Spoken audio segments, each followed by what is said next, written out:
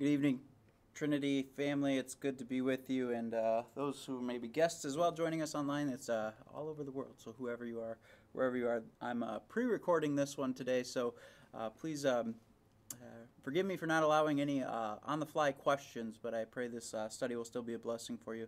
My grandmother passed away last week, and so today I'm at her funeral, visitation today, funeral tomorrow, and so pre-recorded this study for us, kind of a conclusion for our baptism study. Not kind of, but actually a conclusion for our baptism study. Wasn't sure if I was going to take the conclusion, but I think it's good to just cap things off, and this is a good discussion to have. Going to take we've been using the study guide from the Lutheran Church Missouri Synod, the CTCR, Commission on Theology and Church Relations, and we're going to weed through that today. We're going to just to give you a heads up the way the study is going to look, just due to my preparation time. Sorry about that. I'm going to be putting the study guide over here on the let's see, that's the left side of the screen, and so we'll be going through that together. I'll try to enlarge as appropriate, but we're going to just jump right in, and we're going to handle these additional questions about baptism, which are part of the conclusion, and then we're going to actually conclude with the conclusion for this. And so I'll be looking up the verses as we go along. In my Bible, there will not be scripture passages on the screen, so this is different than we've done in the past. So if you want to grab your Bible to follow along with that, that'd be great. Otherwise, I'll be reading the text as well, so you can hear the words of Scripture along with the content of the questions and whatnot that we have here. So let's pray. Father in heaven, thank you for the gift of baptism, and we pray that as we consider it once again this night, you would open our eyes, our ears, but most of all our hearts to believe and to receive the gifts that you give us in baptism. Lord, for those who have not been baptized, we pray that you would bring them to the waters. And Lord, help us to be those people that point the world to your gifts. We pray, Lord, that as we further understand them and discuss them tonight, we would know even greater the treasure that it is, and be your people once again. Bless us in this. In Jesus' name we pray. Amen. All right, so questions that they have here, and we've handled a lot of these questions on some level or another, and some of them might be new, so that's or worded differently, which is helpful. So first question that shows up here, and let me see how well I can do on zooming in. I think I can go sideways. No, I can't go sideways there. We'll figure this out. Should have practiced that zooming in before I actually did it. So first question here on the right page, is it acceptable to use different Trinitarian formulas when baptizing? So what does that mean, a Trinitarian formula? A good example right here, some people might say in some churches, I baptize you in the name of the Creator, Redeemer, and Sanctifier. So in some church bodies decide not to use Father, Son, and Holy Spirit because they don't want to use the gender-specific names, titles for God as God's revealed himself. So the study guide answers really well here. While those terms, and go figure, the person who wrote the study guide knew what they were talking about. While those terms and others sometimes may be used, and they might be Trinitarian in their pattern, they're more titles or descriptions of God than they are names of God.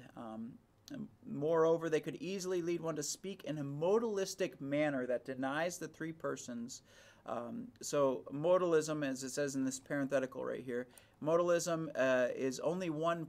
God is only one person, but acts differently or plays three different roles. So and this is a heresy that's been in the church for ages, is that God acts in different forms, and so that's why we call him Father, because he created at the beginning, and then he showed up as the Son, but it really wasn't a different person, it was the same one. And then once the Son disappeared out of sight, the Holy Spirit came. You could see how reasonably that might make sense, and like, well, let's just explain God that way and we'll start to understand him a little bit better.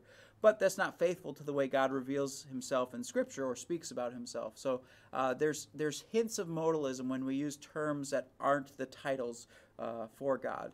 So even if the intention is to reference the Father, the Son, and the Holy Spirit, such formulas raise uncertainty, raise unnecessary questions. So that gives us uncertainty, gives us concerns and doubts for the one being baptized by departing from the words given to us by our Lord, when Jesus said, "Go therefore, make disciples of all nations, baptizing them in the name of the Father, the Son, and the Holy Spirit." So the most confident we can be is to use the words that Jesus said to use.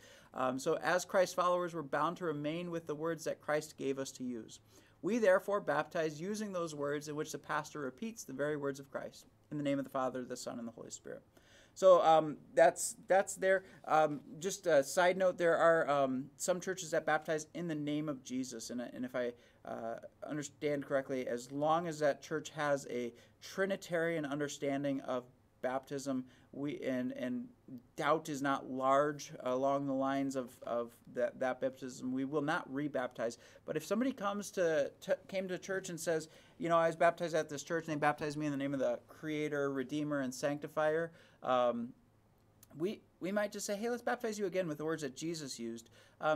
Not confident that it needs to happen again, but creating a moment where we can be confident in the words that Jesus gave us to speak, if that makes sense. So baptism is one of the things that we don't want to have any doubt about, and so that's why we do baptismal certificates. That's why we have witnesses. That's why we have church records of baptism, so that people can say, I was baptized, and this is how it was done, and it was in accord with God's word and promises and institution of baptism, so I don't have to have any doubts that God has made me a member of his family at that time in that place. Next question that comes up here, why are baptisms normally conducted in the church? Baptism is normally conducted as a public act, as the church gathers and worship. And I'll often get questions from people saying, we'd like to be baptized, but we haven't been to church in a while, and so we don't really know if we're comfortable showing up on Sunday morning and everybody seeing it. They don't actually maybe say all that, but that's kind of what's going on. And so can you just do it for us, and we'll do it on after service, or can you do it on like a Saturday, or maybe sometimes there's constraints, family can't be in town and whatnot, and sometimes we'll accommodate those things, but usually we will urge and encourage the baptism to take place in a worship service, because it is a public ceremony. It reminds us that baptism makes us all members of the church, the body of Christ. It's not just an individual relationship with God. Certainly that is a reality that we want to rejoice in, but we are members of the body of Christ as God's adopted children. So a person's entry into this new eternal family is a cause for celebration for the whole people of God, not just for the parents and other relatives. So occasionally baptism is done in a private setting for various reasons, and baptism administered in cases of emergency, which we talked about last time, will by necessity take place outside of a regular service. But there's oftentimes a public recognition of baptism that takes place after for whatever reason it might be necessary, private baptism has taken place. So let's look at these passages to help us unpack just a little bit more. 1 Corinthians chapter 12, it's in the Bible. 1 Corinthians 12, verse 12 through 13 says, "For just as the body is one and has many members, and all the members of the body, though many, are one body, so it is with Christ. For in one Spirit we were all baptized into one body, Jews or Greeks, slaves or free, and all were made to drink of one Spirit." So we have that passage, also 26 and 27. "If one member suffers, all suffer together. If one member is honored, all rejoice together." That's the great picture reality. We want to rejoice together about a baptism. This is a good thing that takes place. "Now you are the body of Christ and individually members of it." So this baptism in a public worship service is a visual reminder that you are part of something bigger than just you and God, or you and your family and God. You are baptized into this confessing reality. These people who believe the same things you believe, receive the same gifts you receive. This is cool. Ephesians 4, verses 4 through 6 tells us, "There is one body and one Spirit, just as you were called to the one hope that belongs to your call. One Lord, one faith, one baptism, one God and Father of all, who is over all, through all, and in all." So, picture there again of the unity that baptism creates, and that unity is not best demonstrated in secluded baptisms, maybe not the most charitable way to speak about them, but separated baptisms or isolation baptisms. We got some baptisms that we need to do. We should do some isolation baptisms these days. Anyway, so what is said in these verses about the unity of the body of Christ? It is a reality. It's something that we look forward to. Review the service of holy baptism on pages 268, 271 of the Lutheran Service Book. How is our Christian unity expressed in the baptismal ceremony? I don't have a hymnal within arm's length of me, but one of my favorite questions in there, and sometimes we do it differently. I think the Lutheran worship was very explicit, the blue hymnals, if you will, said that an elder was to read a portion. We welcome you into the Lord's family. We receive you as a fellow member of the body of Christ. I can't remember what it goes on to say, but that part came into the service there. But also, one of the things that we do, we talked about it last time, is the questions that we ask. Sponsors are specifically instructed to speak them, but I always invite the whole congregation to answer on behalf and along with, especially an infant when they're unable to speak, those questions about baptism, reminding us that it is our same Christian faith that they are being baptized into. So next question, what is the relationship between baptism and faith? This is a good question for us to consider here. So in baptism, God gives us his word, the word that bestows the benefits of Christ's death and resurrection. The promises of God's word seek faith, and faith is the means by which we receive and embrace God's promises. So Lutheran confessions say faith is the desire for and the reception of the promise of Christ. The activity of believing or trusting, however, is not in and of itself the cause of our salvation. Everything depends on the word and the commandment of God. For my faith does not make baptism, rather my faith receives baptism. So we say that baptism gives faith at time, and by that I think we mean that baptism gives the Holy Spirit, and the Holy Spirit is the one who creates faith in us. So it might seem like a circular reasoning, but this is the truth of God's gift for us, that in baptism we receive the power of the Holy Spirit, and the Holy Spirit sustains us in our faith. Let's see what the scriptures say about that. Romans chapter 3, verse 23 and following. Romans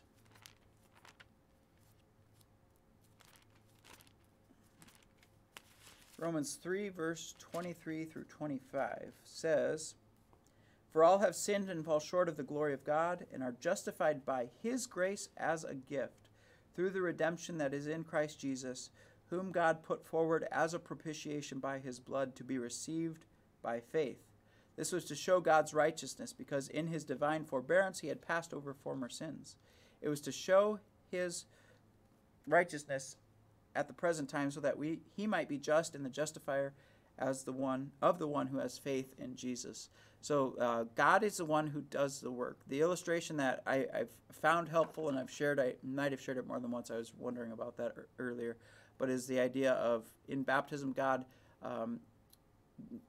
he makes a deposit or writes a check, has this guarantee for us, and it's now something for us to hold on to and to treasure. And if we deny this gift, or if we say we don't need this gift, it doesn't change the reality of the gift, but that gift is given there. And thanks be to God, he also, along with that gift, gives us the power to believe in that gift. But that power to believe in that gift is sustained by the word itself. So parents are cautioned when they bring their child to baptism that this is not a once and done thing, but that faith needs to be nurtured, because everything else in the world will tell them that they're okay. But the eternal word of God shows us that eternity is secured by God's eternal gifts, and so we want to be about hearing those things and living in those things. Galatians chapter 3, Acts, Romans, 1st and 2nd Corinthians. Galatians chapter 3, verse 2 says,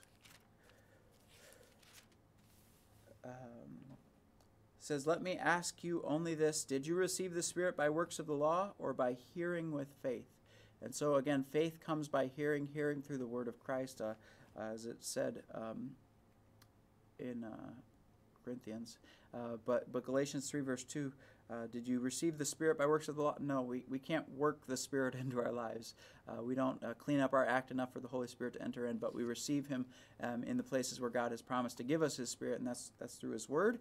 It's through the washing of rebirth and renewal with the Holy Spirit. It's through the Lord's Supper. That's where we receive these these gifts of God, and faith comes from hearing that.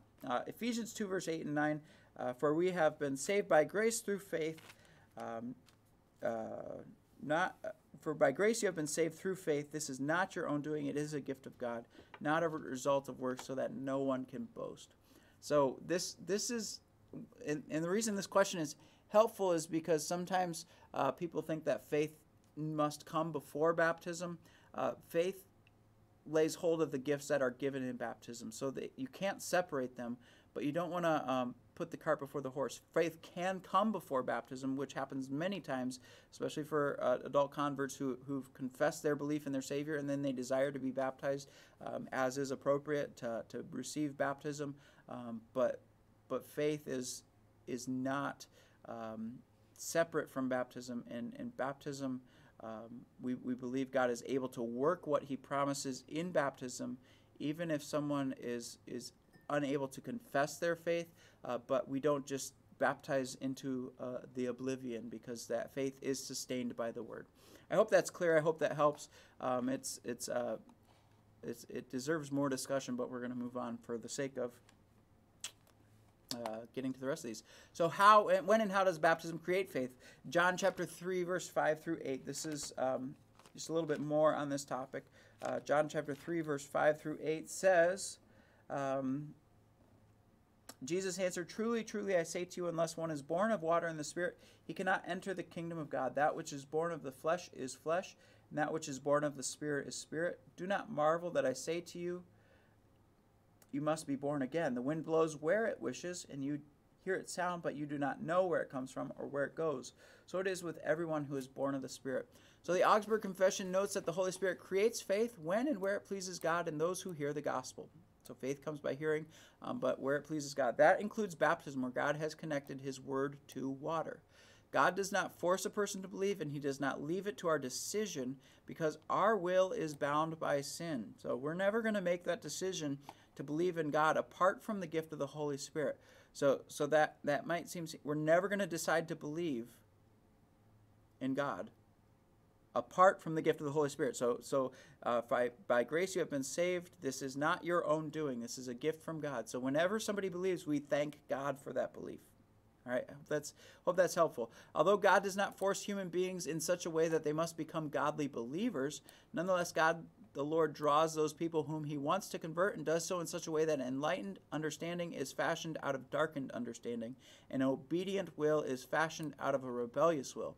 Scripture calls this creating a new heart. So that quote is from the Formula of Concord, Solid Declaration. So when and how does baptism create faith? It's where God works. And this might seem like God is withholding grace from people, but the way we understand it from Scripture is that whenever faith is created, we give God the credit. Whenever faith is not there, so somebody hears a word, it's the sinful condition that's denying the action of God. So we don't ever accuse God of not saving people, and that might seem like it's kind of unreasonable, but one of the things about faith is that it's not based on reason. It's based on the way God's revealed himself, and we thank God for that faith when it shows up and when it's active in the life of a believer, and we trust that God is good and gracious and will work according to his will and desires all people to be saved, and we rest in those promises. We don't let Satan taunt us with those doubts that come our way. We continue to fall back onto God's word and rejoice and continue proclaiming that word and believe that the word will not return void, but it will accomplish that for which it was sent, and that is to save the world. All right. Next question. Why does an adult need to be baptized if he or she is already a believer? I breathe through my teeth because I hope it's coming across clearly. Why does an adult need to be baptized if he or she is already a believer? A person who asks this question likely needs to be gently helped to see that this is the wrong question to ask. Baptism is not something that we have to do. Rather, our Lord is rich and generous in his gifts. He gives us his promises in the spoken word. So preaching and absolution, telling people that Jesus died to take away your sins, the Spirit works through those words. That's awesome. But he also works in the visible and tangible word, baptism and the Lord's Supper. and in the written word, so the words of Scripture. So you could literally hand somebody the New Testament or the Bible, Old and New Testament, and they could read it, and the Holy Spirit could work through that word. This is cool. Means of grace. That's what that is. So we have all of these avenues by which the Lord works faith in believers, in unbelievers to make them believers, works new hearts. So these things should be rejoiced in. So therefore, going on with this answer here, therefore we baptize on the basis of Christ's command and promise. Baptism's promises are rich. Not only are our sins forgiven, but we receive the Holy Spirit, and we are made members of his body, the church. So things happen in baptism, things that also happen through the hearing and the preaching of the word, but promises are explicitly tied to baptism, so we want to make sure that we're taking advantage of those. It was asked last week in our lesson, isn't baptism an act of obedience? Yes, it is, but it's not us that makes it happen. It's like saying, hey, go get some food. And parents often have to force their children to do that, trust me. But it's not, the children aren't making the food happen. They aren't making the food nourish themselves. They're obeying the parent by going to the table. So too, we obey the Lord by going to the font where he gives us what we need there. And that's something to rejoice in. 1 Peter 1, verse 3 through 5, I want to go there. We'll skip the Acts. We've done the Acts passage a number of times, and it's worth your time. But I'm going to plow forward here. So 1 Peter 1, verse 3, Blessed be God the Father of our Lord Jesus Christ, according to his great mercy. He has caused us to be born again to a living hope through the resurrection of Jesus Christ from the dead, to an inheritance that is imperishable, undefiled, and unfading, kept in heaven for you, who by God's power are being guarded through faith for a salvation ready to be revealed in the last time. So God's work is for you. It's done for you. He is the doer. What rich gifts do you receive? An inheritance that's unperishable, unfading, unspoiled in heaven, kept in eternity for you. All right. Next question here. When can or should adult converts be baptized? Those who are able to receive instruction are normally baptized after being taught the main articles of the Christian faith. However, we must not turn faith into an intellectual achievement with baptism as its reward. So it's not like the graduation ceremony of a confirmation class for adults. God's promises seeks faith, and faith in turn desires and receives God's promises. God's promises spoken to an individual may create faith. Faith in turn embraces the promise wherever it's offered and given, including in baptism. Therefore, it may be appropriate, in response to the individual's request for immediate baptism, to baptize an adult who has only recently come to faith. So, bottom line here is there's no hard and fast answer. Some churches do tie a specific timeline to the practice, but basically the answer here is helping us see that it might be, and this is where pastors come in. Pastoral discretion can be used in guiding somebody to the waters of baptism. That said, there is that the gift of baptism is held by all believers, so an emergency baptism might be done in certain situations for someone who's recently come to faith. The story of the Ethiopian eunuch is very powerful here. They're by water, and after the scroll of Isaiah's been read to him, he says, what's preventing me from being baptized? And so immediately he goes and is baptized. That's a great example of that request for immediate baptism. Why do we normally instruct adults more fully before baptizing them? This is the good rubber hits the road question, as opposed to an infant who receives no instruction before baptism. Mentioned a couple times before this, though, the parents are instructed before that baptism because we want to make sure the parents are intending to raise this child to understand the gifts that are given in baptism, not just thinking it's a magical ceremony, this mystical event that... Anyway, so why do we instruct adults? Our Lord combines baptism and teaching as he explains how we are to make disciples. We should never separate what he joins together. The teaching of new adult converts should not be viewed as primarily an intellectual process, but instead as one in which baptismal faith and life are summarized for the newly converted by explaining the Ten Commandments, the Apostles' Creed, the Lord's Prayer, the Small Catechism, baptism, absolution, and the Lord's Supper. So Acts chapter 20, let's go to this one. Acts comes before Romans. Acts chapter 20 comes after 19, before 21. Acts chapter 20, verse 17 through 27. Now from Miletus he went to Ephesus and called the elders of the church to come to him. And when they came to him, he said to them, You yourselves know how I lived among you the whole time, from the first day that I set foot in Asia, serving the Lord with all humility and with tears through the trials that happened to me through the plots of the Jews, how I did not shrink from declaring to you anything that was profitable, and teaching you in public and from house to house, testifying both to Jews and to Greeks of repentance towards God and of faith in our Lord Jesus Christ. And now, behold, I am going to Jerusalem, constrained by the Holy Spirit, not knowing what will happen to me there, except that the Holy Spirit testifies to me in every city that imprisonment and afflictions await me. But I do not account my life of any value or precious to myself, if only I may finish my course in the ministry that I received from the Lord Jesus, to testify to the gospel of the grace of God. And now, behold, I know that none of you among whom I have gone about proclaiming the kingdom will see my face again. Therefore I testify to you this day that I am innocent of the blood of all of you, for I did not shrink from declaring to you the whole counsel of God.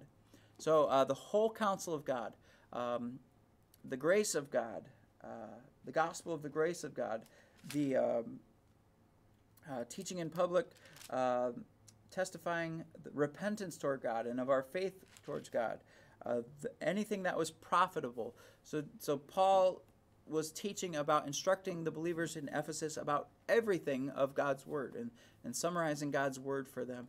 And we see many instances of baptism that took place. And of course, we see the follow-up letter to the church in Ephesus that Paul wrote at a later date that shows that faith was flourishing in that place.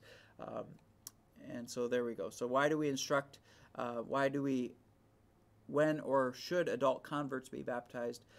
There should be an awareness of what they're being baptized into, because we want to make sure they're aware of the gifts that God is giving in baptism, and not just being coerced into something that is effective. But if you again, if you're handed a check that says $1 million, but you don't know how to read, you might throw it away. Does that mean the check wasn't worth $1 million? No, it just means you didn't understand what was given to you. So we want to make sure people understand what is given to them in baptism, that they treasure it and that they hold on to it. And anyways, what are the biblical and theological reasons for baptizing infants? So this is kind of the other side of the coin here. Jesus died and rose to be gracious Lord of infants as well as adults. Through baptism, infants are taken out of their previous life as sinners, as outsiders, and brought under Jesus' protection and blessing. Infants have great need of such rescue. I'm actually going to go to the Small Catechism for this answer here, because that's the place I like to go. It's probably going to cover all the things here in it, but this is, we cover this in confirmation class, and I like the summary that is given here. So this is the 2017 edition of the Small Catechism.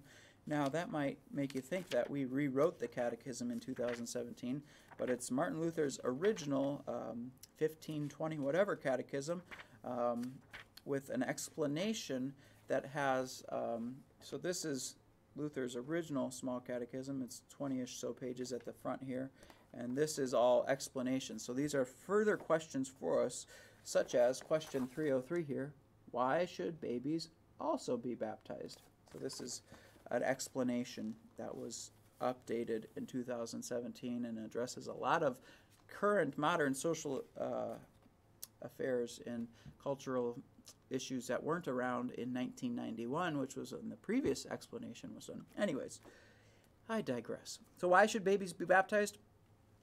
A, babies are included in the words all nations. So babies are people too, is how I like to summarize that one. So in Matthew chapter 28, verse 19, Jesus says, "Go therefore, make disciples of all nations, as long as they're old enough." That's not what he said. He said, make disciples of all nations, baptizing them. So babies can be disciples through baptism and instruction. So Acts 2, verse 38 through 39 says, "Repent and be baptized, every one of you, in the name of Jesus Christ for the forgiveness of your sins, and you will receive the gift of the Holy Spirit.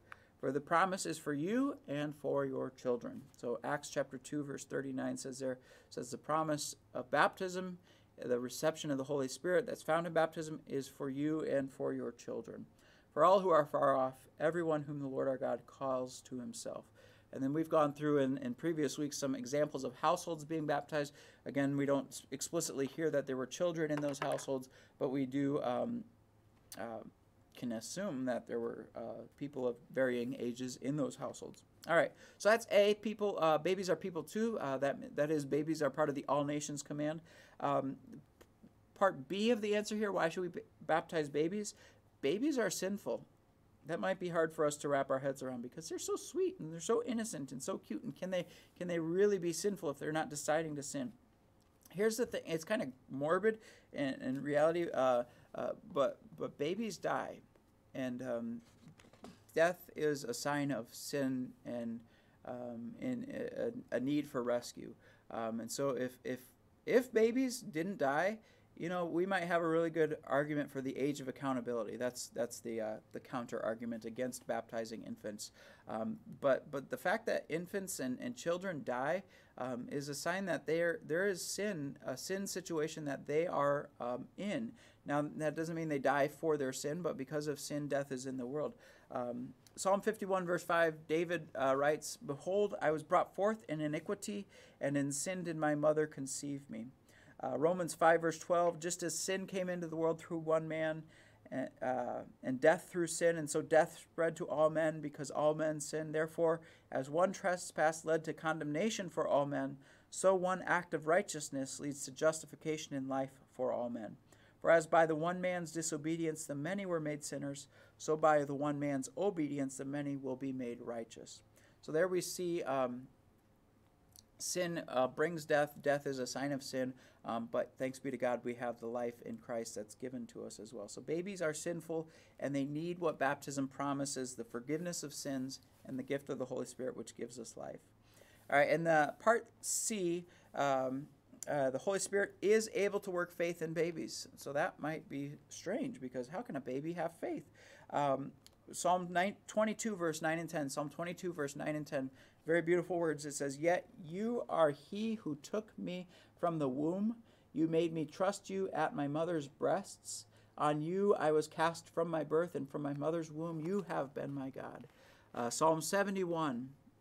So that was Psalm 22, verse 9 and 10. Psalm 71, verse 5 and 6 says, "For you, O Lord, are my hope, my trust, O Lord, from my youth. Upon you I have learned from before, upon you have I leaned from before my birth. You are he who took me from my mother's womb. My praise is continually of you."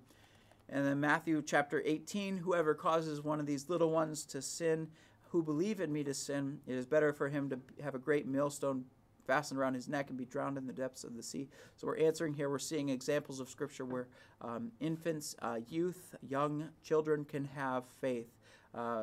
Whoever causes one of these little ones who believe in me to sin. And then Matthew 21, verse 16, Jesus said to them, "Yes, you have never read, out of the mouths of infants and nursing babies, you have prepared praise." Praise is a result of faith anyways. So yes, the Holy Spirit is able to work faith. There's a great summary at the bottom of page 289 in this. It says, "Faith is not to be confused with intellectual ability." This is a problem that we often find ourselves falling into. I won't say we run into it in the church, because I'm perfectly clear of this. But faith is not the same as intellectual assent. Those who argue for believers' baptism, that is an age of accountability, so those who reject the baptism of infants, or those with severe cognitive disabilities, that's something that would go hand in hand. If babies aren't to be baptized, then also those who can't cognitively function on a certain level should not be baptized either. That wrongly maintains that wrongly maintains that infants are not guilty of sin or accountable for sin or able to commit sinful acts. And as a parent, I can tell you that you might give them a little bit of leeway for a couple months, but as pretty soon, babies, you can start to see that infants they're doing the wrong thing, even when they know they're not supposed to. And it almost seems like they want to do the wrong thing, or they're inclined to do the wrong thing. It's almost as if Scripture should have said something about that. That is where our hearts are directed from birth. That life according to the flesh is inclined towards sin. So those who deny baptism for infants, or those with cognitive disabilities, are wrongly maintaining that faith is a human decision that infants cannot make, and they're wrongly maintaining that baptism is primarily our promise to God rather than God's promise to us. Not one of these views is based on Scripture. So the view that infants are not guilty of or accountable for sin or able to commit sinful acts, that view is counter to Scripture. The idea that faith is merely a human decision, that infants cannot make such a decision, or those with cognitive impairments cannot make such a human decision, that is not in Scripture. Faith is not a human decision. Baptism, or the idea that baptism is primarily our promise to God rather than God's promise to us, that is not based in Scripture. So to summarize that, parents should not deny baptism to their children any more than they should deny them other vital needs. The necessity of baptism, however, does not mean that children who are stillborn or die before they're brought to baptism are lost. That's something that we want to hear as well. We commend such children to the gracious care of their Maker and their Redeemer, trusting His mercy and love even when we do not understand His will or His work. So, that I'm skipping over. You can read through these passages as well. We covered some of them in our answer there, as found in the Lord's in the Luther's Small Catechism. Luther also writes, "Baptism does not become invalid if it's not properly received or used. As I've said, for it's not bound to our faith but to the Word." Oh wow, there's lots of other thoughts going on here, but lots can be said about this. And the thing that we want to do is, when we're answering these questions, it might make sense to us to go to our reason and our senses, but where do we go first? We go first to the Word of God, and that's what the Catechism's explanation does there for us, helping us see that baptism is a gift from God. Faith is a gift from God. Faith is not intellectual assent. Faith is belief worked by the Holy Spirit and given by God through the power of His Word. So that covered question 8 here as well. Are infants or people who have mental or emotional limitations capable of believing the promises of baptism?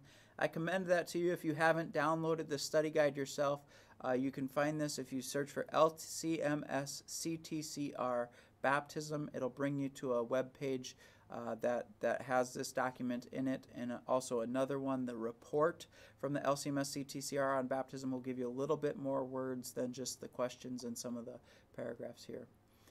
We also took question 9 here. What if a baby or Christian parents dies before it's baptized? Great question. Taken a little more at length than I did with the paragraph from the Small Catechism, but I do want to spend time scrolling back up here and go through this conclusion, reminding us about Jesus' baptismal promise to us. Baptism brings us under the reign of Christ. This transition into God's kingdom is often described in the New Testament in dramatic terms of new birth, death and resurrection, rescue from the devil. In the kingdom we are brought under the care and the protection of God. So John 3 verse 3. We're going to go there first here. Matthew, Mark, Luke, John 3 verse 3. All right. Jesus answered him, "Truly, truly, I say to you, unless one is born again, he cannot see the kingdom of God." Sorry, that was coffee, and it's cold because I've been going too long between my sips. Unless one is born again, he cannot see the kingdom of God. So Jesus speaking to Nicodemus, Nick at night, in the John chapter 3 discussion with Nicodemus here. How is the transition into God's kingdom described in this verse? Unless one is born again, he cannot see the kingdom of God. All right? Unless one is born again, he cannot see the kingdom of God. Romans 6 verse 4 and 6 verse 11. I'm going to guess they're on the same page. Oh, they are. Almost. Verse 4 starts on the other page. All right, Romans 6 verse 4 says, "We were buried therefore with him by baptism into death, in order that just as Christ was raised from the dead by the glory of the Father, we too might walk in newness of life." Love that verse. "So you also must consider yourselves dead to sin and alive to God in Christ Jesus." So John 3 verse 3 said, unless one is born again, he cannot see the kingdom of God. Romans 6 tells us that through baptism we are buried into Christ's death and raised again to his new life. So you also must consider yourselves dead to sin and alive to God in Christ Jesus. Sounds like new birth talk there, doesn't it? 1 Corinthians 6, verse 9 through 11. 1 Corinthians 6, verse 9 through 11 says, "And such were some of you," that is, bad people of darkness, unrighteous. So 6 verse 9 through 11. Okay. 1 Corinthians 6, verse 9 through 11 says, "Do you not know that the unrighteous will not inherit the kingdom of God? Do not be deceived, neither the sexually immoral, the idolaters, nor adulterers, nor men who practice homosexuality, nor thieves, nor the greedy, nor drunkards, nor revelers, nor swindlers will inherit the kingdom of God." You must be born again to see the kingdom of God, to inherit the kingdom of God. So verse 11, 1 Corinthians 6, verse 11 says, "And such were some of you, but you were washed, you were sanctified, you were justified in the name of the Lord Jesus Christ and by the Spirit of our God." Last place we're going to go, Colossians chapter 1, verse 13 through 14 says, "He has delivered us from the domain of darkness and transferred us into the kingdom of his beloved Son, in whom we have redemption, the forgiveness of sins." How does the transition into God's kingdom described in this verse? Is new birth, death to life. Once you were in darkness, but now you've been, such you were, but now you are in the kingdom of his beloved Son, in whom we have the redemption and forgiveness of sins. So the life of a baptized Christian is not an easy life, at least not this side of heaven. So we are in the kingdom of God through the baptism, but as part of the kingdom of God, just real quickly, the kingdom of God, another way to think of it, to understand what's going on, is that it's the reign of God. So whenever we hear this kingdom word, we sometimes, I shouldn't say whenever, but sometimes we start to think of a geographic or a political principality. But the reign of God is wherever the forgiveness of sins is found. So it's not tied up for any geographic specific location. It's not political entities. It's not some orientation. It is wherever the forgiveness of sins is found. And so that is what the kingdom of God is. The reign of God is there. So as we live in the forgiveness of God, we are part of the kingdom of God. That is what baptism gives us. That's what faith gives us. That's what laying hold of these promises, the forgiveness gives to us. So we have this life with God. So what does this life look like? The life of a baptized Christian is not an easy life, at least not this side of heaven. God does not promise that we will prosper financially, or that we will always be healthy, or that our relationships will work out as they intend. Christians, like their non-Christian neighbors, live in a broken world, a world infected by sin. So that's the reality. The curse that's placed upon us. Let's just review that real quick, so we can see. And part of the curse is, understanding what happened when the world fell into sin is helpful. Verse 16 of Genesis chapter 3, "To the woman he said, I will surely multiply your pain in childbearing. In pain you shall bring forth your children. Your desire shall be for your husband, and he shall rule over you." One translation of that I like is that you want to be like your husband, and he will rule over you. And this, again, is a curse. This is an effect of sin that anyways, we can digress a lot on that. But Adam, he said, "Because you've listened to the voice of your wife and have eaten of the tree of which I commanded you, you shall not eat. Cursed is the ground because of you. In pain you shall eat of it all the days of your life. Thorns and thistles it shall bring forth for you. And you shall eat of the plants of the field. By the sweat of your face you shall eat bread till you return to the ground. For out of it you were taken, and for you are dust, and to dust you shall return." So what do these verses say about the present creation, about the new heavens and the new earth that's to come?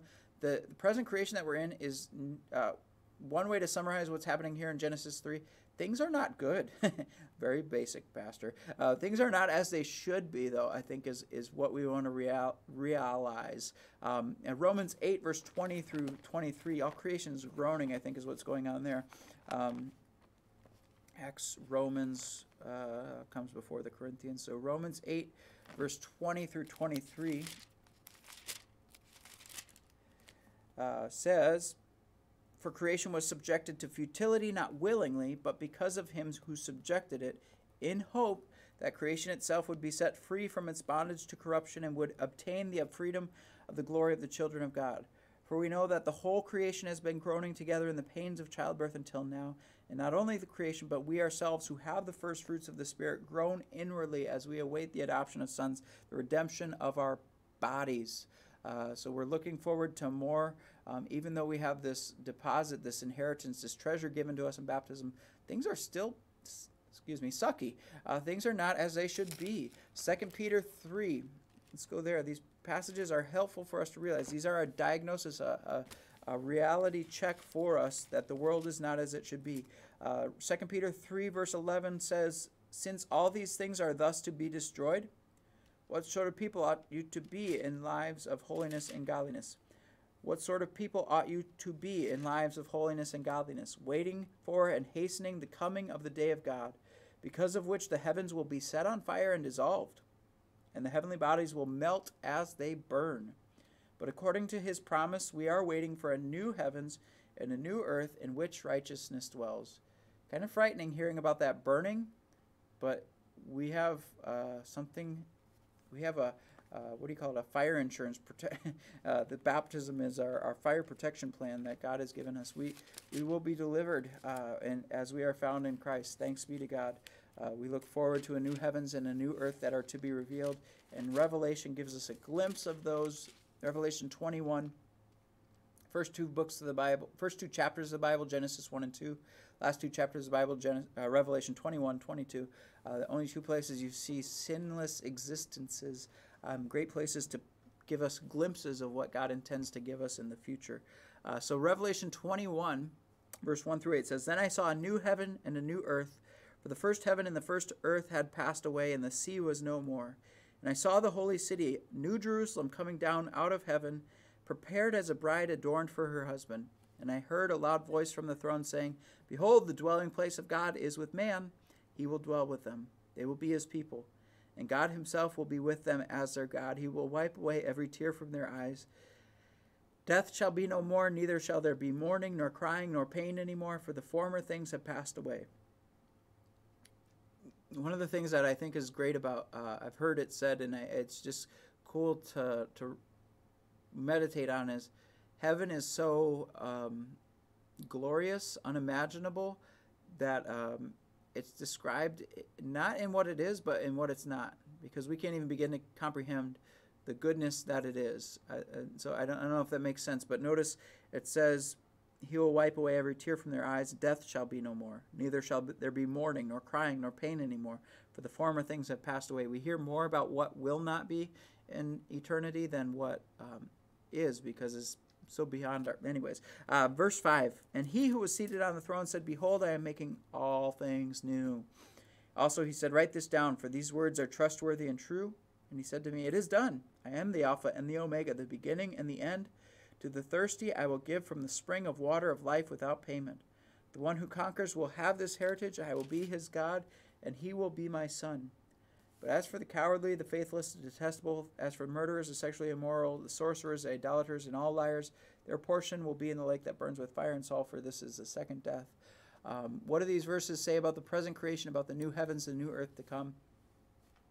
This, what we're in now, not cool. What's coming, we're looking forward to. We realize that the things that we're in right now are not always, gravy and grapes. It's more like gravestones and gripes. Ugh, boy. So at times our lives were filled with success and joy and hope as we reap the benefits of living in God's creation, which he blesses and for which he still graciously cares. So we do get God's benefits here on this earth, our daily bread, so to speak, the good gifts of his first article, created the heavens and the earth for us.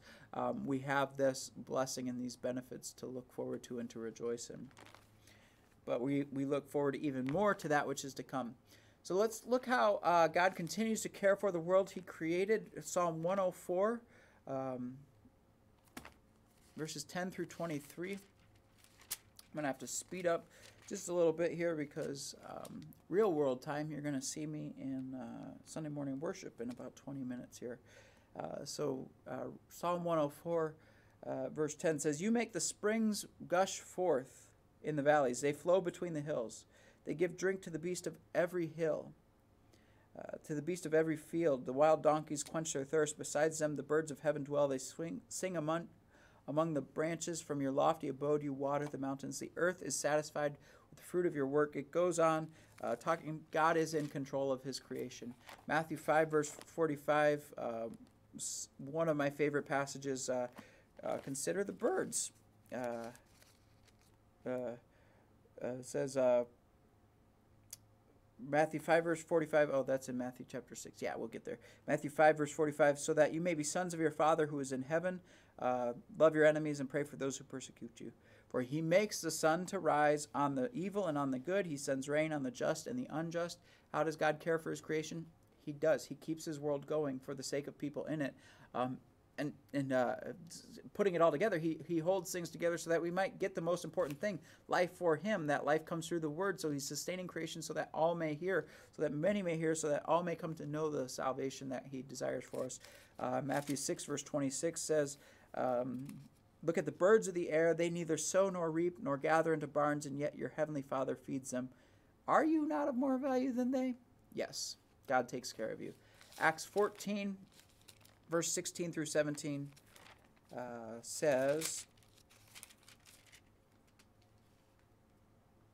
in past generations he allowed all the nations to walk in their own ways, yet he did not leave himself without witness, for he did good by giving you rains from heaven and fruitful seasons, satisfying your hearts with food and gladness. How does God continue to care for the world he created? He just does. It's his first article gift to us, the creation of the world. The fourth petition of the Lord's Prayer reminds us that he gives us our daily bread. He continues to sustain that which he created. He is desiring that this creation would work during this time of grace until the time of glory is revealed. And that's a understanding we haven't really gotten into, but we are in the time of grace right now where God's grace is available. When his glory is revealed, we are fortunately, as recipients of his grace, made glorious, but we pray that God's wrath would not be revealed against many, but that many would be saved. All right, so at times our lives may be characterized by disappointments, setbacks, and tragedies. We know this. It may be difficult for us to believe that God will keep his promises to us. We want him to give us clear and immediate answers to our questions and good, sensible reasons for his actions or his apparent inaction. We want God to be accountable to us, don't we? Yes, we do. We may at times be tempted to reject God entirely. God, help us continue to receive from you and not to turn from you. John 14, verse 27 tells us, Jesus tells you, peace I leave with you, my peace I give to you. Not as the world gives do I give to you. Let not your hearts be troubled, neither let them be afraid. John 16, verse 33, just a page over, or two, says, I have said these things to you that in me you may have peace. In this world you will have tribulation, but take heart, I have overcome the world. What does our Lord say about our troubles in this world? You're going to have them, but you have peace in me. Which is bigger, the troubles of this world or the peace we have in Christ? Keep listening, because it's the peace we have in Christ. And I say keep listening because we need to keep hearing that, because the troubles of the world will try to tell us everything is bigger than God, but God is bigger than the boogeyman. And we have peace in Christ that surpasses all understanding and all tragedies that come our way. 2 Corinthians chapter 5, verses 4 through 8 tells us, for while we are still in this tent, we groan, being burdened. Not that we would be unclothed, but that we would be further clothed, so that what is mortal may be swallowed up by life. He who has prepared us for this very thing is God, who has given us the Spirit as a guarantee. So we are always of good courage. We know that while we are at home in the body, we are away from the Lord. For we walk by faith, not by sight. Yes, we are of good courage, and we would rather be away from the body and at home with the Lord. So whether we are home or away, we make it our aim to please him. For we must all appear before the judgment seat of Christ, so each may receive what is due for what he's done in the body, whether good or evil. And thanks be to God, what we've done in the body is what Christ does through us as we have faith in him. I went on a couple extra verses, so I had to bring that around. Why can we have courage in the face of worldly troubles? Because we walk by faith, not by sight. That which we see is not the last word. We have the eternity of God promised to us. 1 Peter 5, verses 6 through 7. Always a hard book to find because it's so small. 1 Peter 5, verse 6 through 7 says to us, "Humble yourselves, therefore, under the mighty hand of God, so at the proper time he may exalt you, casting all your anxieties on him because he cares for you." Why can we have courage in the face of worldly troubles? God is not unconcerned or unfamiliar with our anxieties or our weaknesses, and he desires that in the midst of them we would turn to him and know that he is sustaining us through them for the best which is yet to come. So baptized and believing Christians live by faith in Christ's promises and not by the proof of our eyes. We trust Christ to keep his promises no matter what we see, feel, or experience. Christian life is a journey of living out that venture of faith day by day. One who lives by faith can live without having every question answered or every puzzle in life resolved. That's sometimes hard for people to live in, but that's the reality of living by faith. We don't have all the explanations and all the reasons, but we do get the proclamation, the truth that is in God's word for us. Such God-given baptismal faith enables us to navigate the tragedies of life and not be crushed by the unexpected events of life or threats to our faith that inevitably come our way. When we fall by failing to trust God, we repent by renouncing our desire for control and embracing God's baptismal promises again. When tragedies occur, we lament, as God's people have always done. We don't say, this is okay. We say, this sucks. God, deliver us from evil. And we take our complaints to him. God, how long, O Lord, must this last? And he hears us. We can live with the circumstances of life, both good and bad, because we live by faith that will be vindicated when we are raised from the dead on the last day. The devil strives with rage and spite against those who are baptized into Christ. For this reason, Luther urged pastors and people to approach baptism with the utmost seriousness. Remember, therefore, it is no joke to take strides against the devil, and not only to drive him away from the little child in baptism, but to burden the child with such a mighty and lifelong enemy. Yet the Christian is able to confess all sins and failures, receive the assurance of God in absolution, and to say with confidence, I am baptized. Go therefore, make disciples of all nations, baptizing them in the name of the Father, the Son, and the Holy Spirit, teaching them to observe all that I've commanded you. Behold, I am with you always to the very end of the age. That wraps us up on baptism. I pray that in these pandemic days, this has been a blessing for you as we consider this treasure, which we lay hold on, even in the midst of the things going on in the world around us. We have a greater promise. We have a greater future and a hope because of what's given to us, done for us in baptism. Remember, God is the doer in baptism. It's not up to us, but it is up to us to treasure that and to lay hold of it and to continue to live in that gift that we have in baptism. And by the power of the Holy Spirit, by Christ living in us, thanks be to God, it happens. All right. Hope to see you soon. You guys have a wonderful night in the Lord.